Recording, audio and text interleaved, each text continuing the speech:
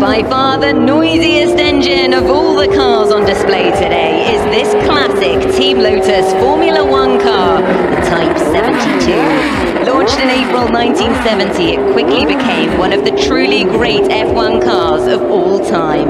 It's arguably the reason modern F1 cars look the way they do today, as it was the first car to move the radiators from the front to the side.